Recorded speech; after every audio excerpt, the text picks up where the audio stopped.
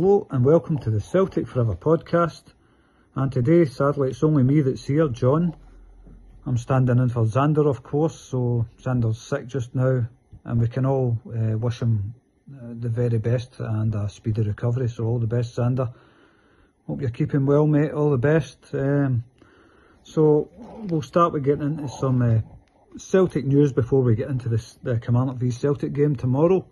Celtic linked with Matthias, what's his name? Visgarden. Matthias Visgarden. He's a Danish striker. Celtic have been linked with him. He's 21 years old.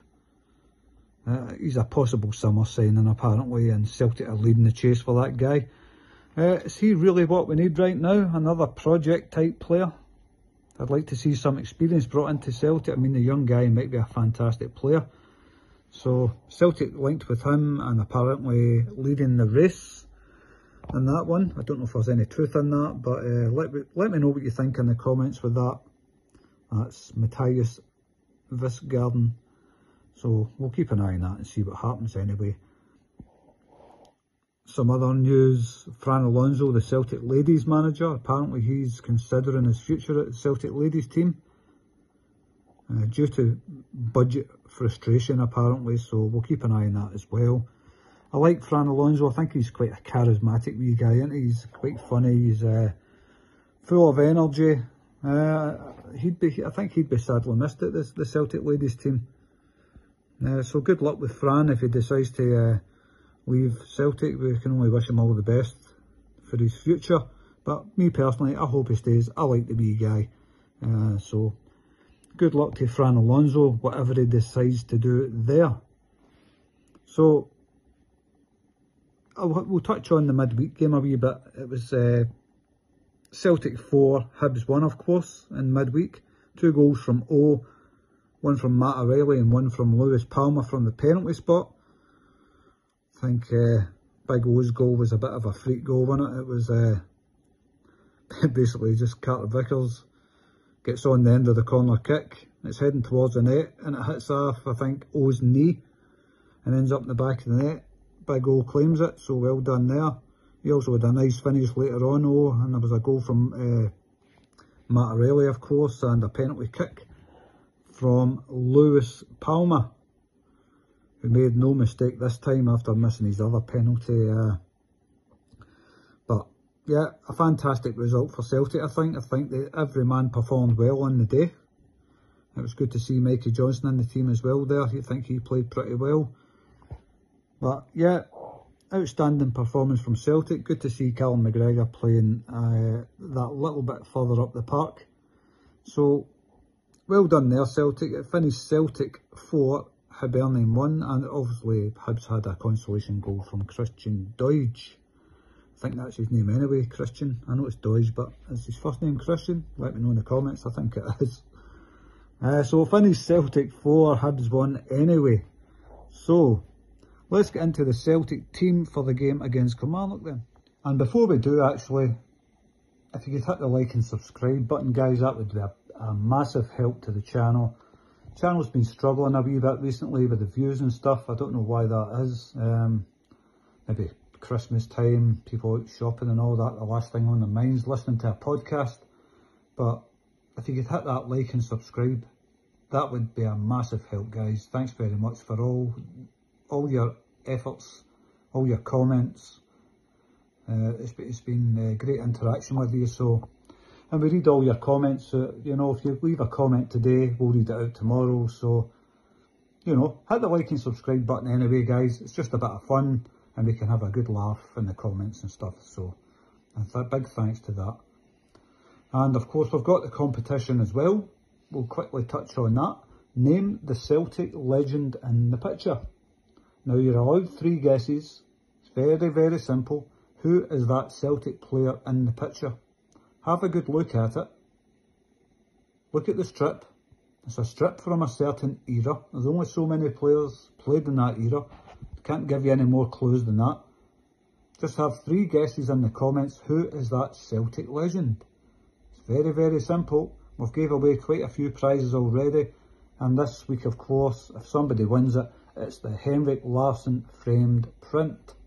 Look at that there. Look at it. fantastic. How would you like that on your desk or your wall? So get your guesses in the comment, guys. Who is the Celtic legend? You're allowed 3 guesses. So let's get on to the game. Kilmarnock versus Celtic tomorrow afternoon. It's a 12 PM kickoff at Rugby Park, and I believe the game is on Sky TV. So anybody who can't make the game, you'll catch it on Sky TV tomorrow, 12 o'clock. Don't forget to watch that. I don't know what to expect from tomorrow's game. Looking at Kilmarnock's recent results, the last 3 results, they had a draw away up at Ross County, up in Dingwall there. They drew 0 each. And then they had Hearts next up at Rugby Park.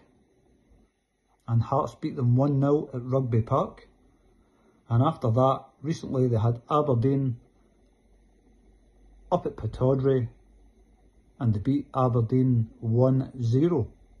So there you go, guys. What do you think about that? Kilmarnock's recent form. In the last 3 games, they've only scored 1 goal. But they've also only conceded 1 goal. So there's a bit of good, bit of bad there for Kilmarnock.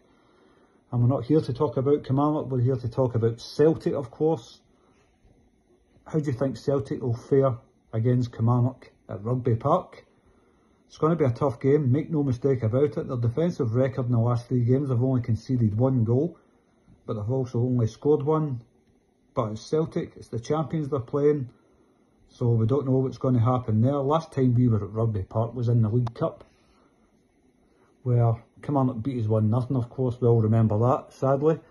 Kilmarnock put us out the League Cup. They beat us 1-0 there on that horrible, horrible plastic pitch. But we got them at Celtic Park a couple of months ago, whatever it was, and we beat them 3-1 there at Celtic Park. Quite a convincing victory for Celtic. So Celtic hit a wee bit of form by then. Obviously when they beat us at Rugby Park, I think Brendan was just fresh in the job. But now we're starting to look like a more complete team. So, I don't know, I'll give my score prediction later. I've already got Xander's here. So, let's get into the starting lineup for tomorrow. So I think with Carter Vickers, obviously Brendan was talking about Cameron Carter-Vickers in the press conference. He thought he'd pulled his hamstring, then he's saying it's not as bad as he thought or whatever, but I don't think he'll be starting tomorrow.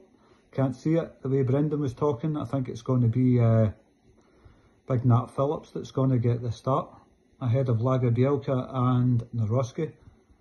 But he didn't say Carter-Vickers wasn't playing, but I don't think he is. The way Brendan was talking, I think he's going to rest Cameron Carter-Vickers tomorrow.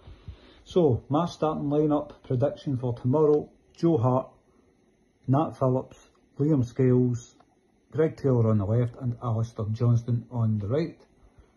Nothing new there. Centre of the park, I'm hoping Brendan pushes Callum up a bit further again, because I think Callum's phenomenal in that position. Far better than what he is in the holding position. I mean, he's really good in the holding position, but I think playing further up, Celtic create a lot more chances to look faster and more direct. So I'd like to see Callum start further up. So it's going to be Callum McGregor, Matt O'Reilly and Iwata. That's the centre of the park for me. That's what I'm hoping anyway. That's what I think. That's what I hope. Up front, it's going to be Lewis Palmer on the left. He's going to start with Kyogo tomorrow, I think. And this is another dilemma. Who plays on the right flank up front? It's either going to be James Forrest, Yang, or Mikey Johnson. I think Mikey Johnson, he added a wee bit more spark to the team. So I'm hoping it's going to be Mikey Johnson that starts now. We're starting to like Mikey Johnson, what we're seeing. He plays half decent on the left and pretty decent on the right as well. Maybe he's only failing as, you know, he doesn't put in a very good cross sometimes. He could maybe work on that. If Mikey Johnson had an end product, he'd be a fantastic player. He is a fantastic player. We just need that final cross, final pass to be a bit more accurate. And we've got a great player there in Mikey Johnson. Of course, we'll still get Dyson Maeda to come back. We're missing Dyson, we're missing Hatate, and we're missing Leila Bada through injury. So 3 of our top players still out, injured, but hopefully back soon. So I think Mikey Johnson is going to be the man that starts tomorrow. What do you think? Let me know in the comments, guys. So the game's obviously 12 o'clock tomorrow on the plastic pitch. So we can touch on that thing, the plastic pitch thing. Both me and Xander, we can't stand the plastic surfaces.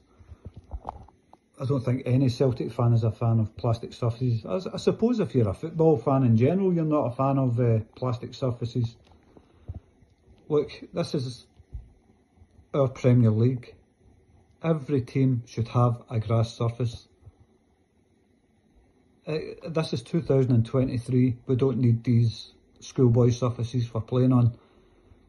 That's all they are, schoolboy surfaces. And for a Premier League club like Kilmarnock, like Livingston, they should be ripped up and a grass surface put down. It's 2023, for goodness sake. Why are we still playing on these plastic pitches to save a few quid a year? I know they're not well supported teams, they don't have a lot of money, but you know, there's other teams that can manage it, teams like Motherwell, Aberdeen, you know, everybody in the league, apart from those 2 clubs, has got a nice playable grass pitch. You go up to Ross County, the pitch is always in nice condition. Motherwell, pitch is always in nice condition. So why can't Kilmarnock follow suit? These pitches are a huge risk to players, and that's why I'm saying Cameron Carter-Vickers won't be starting. He's obviously carrying a little injury somewhere. Brendan doesn't want to risk him. He hasn't committed to it yet, saying he's going to play or not, but I know for a fact Cameron Carter-Vickers is not going to play.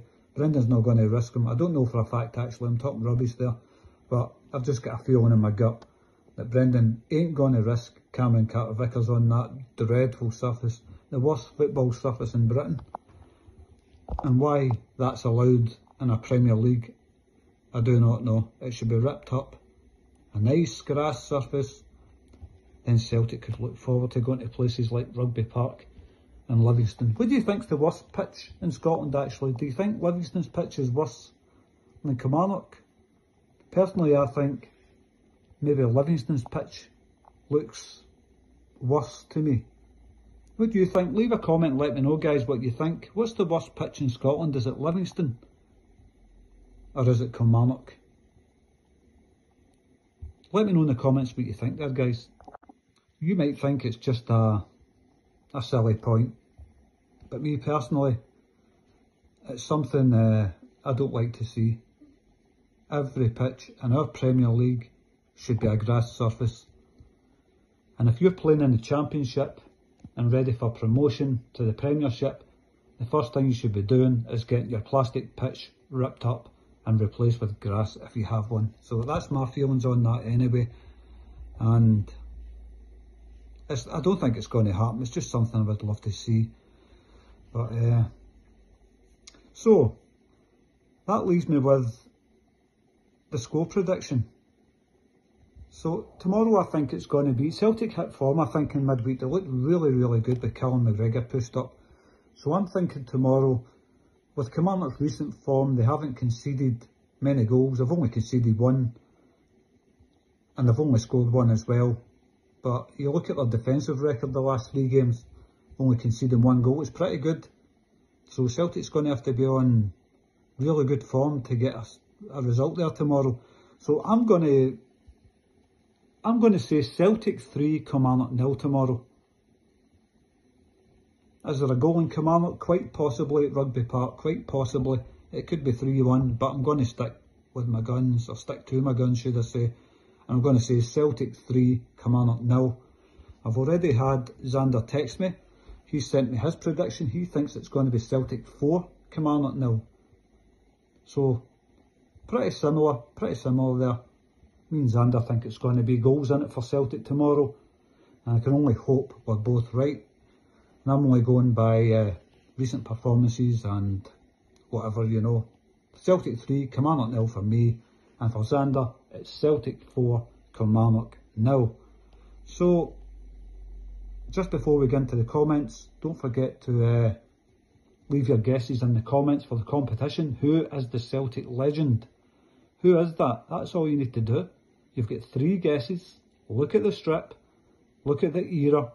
There's only so many players played in that era. Who is it? Who is the Celtic legend? You've got 3 guesses. Get your guesses in the comments, guys. Very, very simple.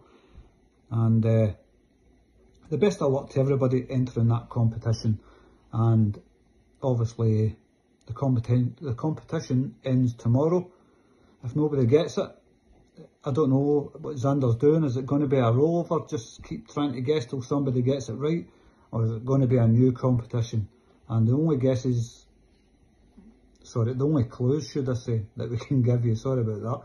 My throat's starting to get a bit dry. It's hard doing this on my own. Yeah, so the only clue we can give you is look at the strip. Look at the era of that strip.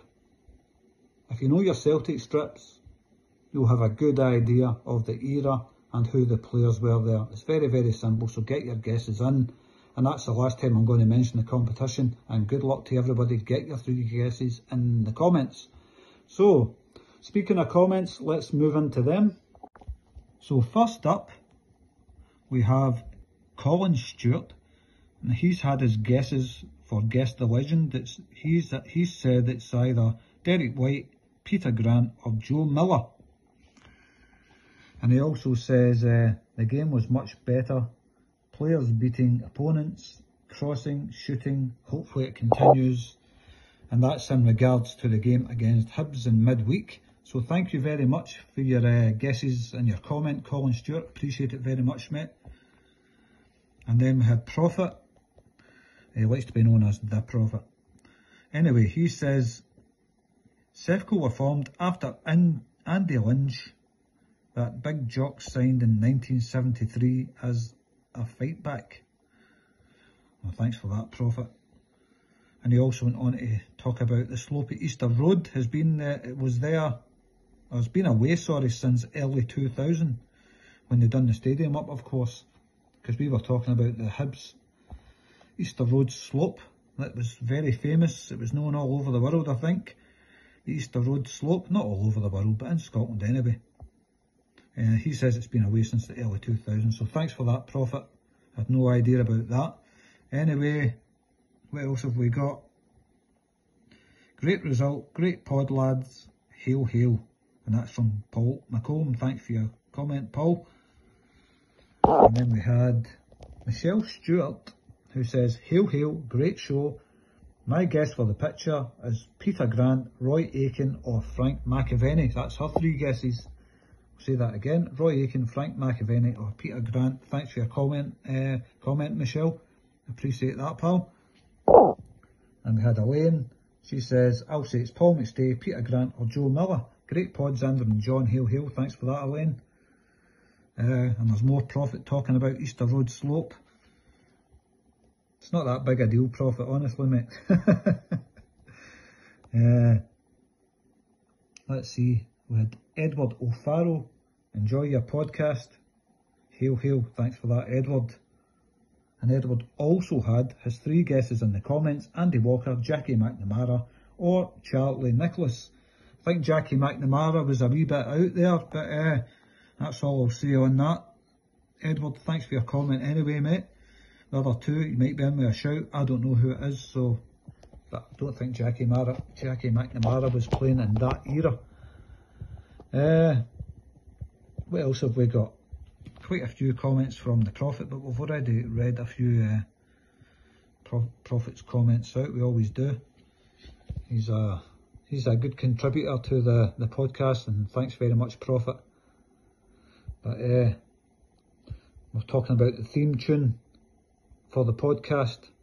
Yes, Prophet, it was me that wrote the theme tune for the podcast. And he says it's a toe tapper. But there you go. What's it called, Prophet? I never actually named it. If you listen to the song, I suppose it kind of names itself. We'll just call it Celtic Forever, Prophet. How about that, mate? We'll just call it Celtic Forever. Yeah, but I did the music for it. It's just a wee project, playing music.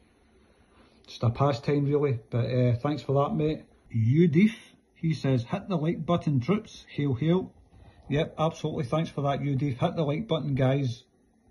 It's kind of been struggling a wee bit recently. I don't know if it's because of Christmas or whatever, but if you could hit that like button, that would be very, very much appreciated. Thanks very much in advance.